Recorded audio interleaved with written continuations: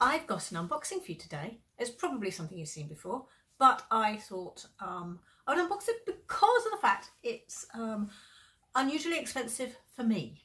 So, what it is, came in a parcel like this. Do you know what it is yet?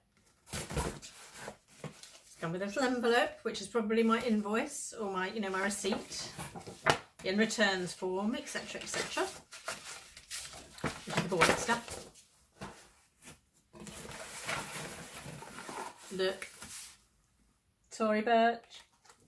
Now it's not those flip-flops. I have not got those flip-flops. Inside, it's a lovely little bag. And that's to keep what I bought in. Little Tory Burch emblem there.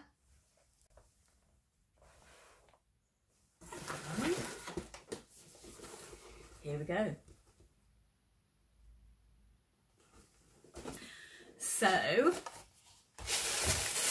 that stuff inside here, these Tory Burch fold up slippers, shoes. I was recommended these. You know the sort of tag going round, things you bought because of YouTubers.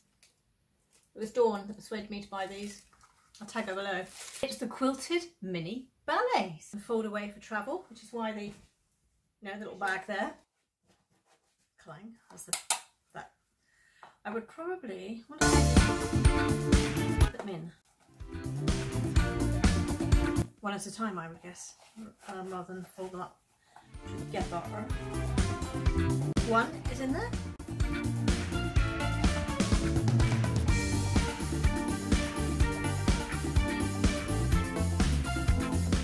I wouldn't keep them like this.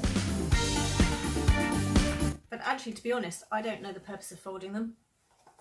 Really? Because I would be afraid of this bit splitting if you kept them folded. So I really don't know the purpose of the fact they fold away. I don't know the purpose of that. I'm just going to keep them like this. So as for the bag, I don't know, maybe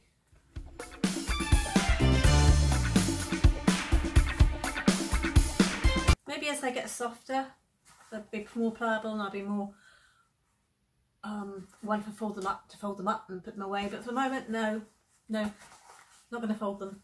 And unfolded, the bag's too small.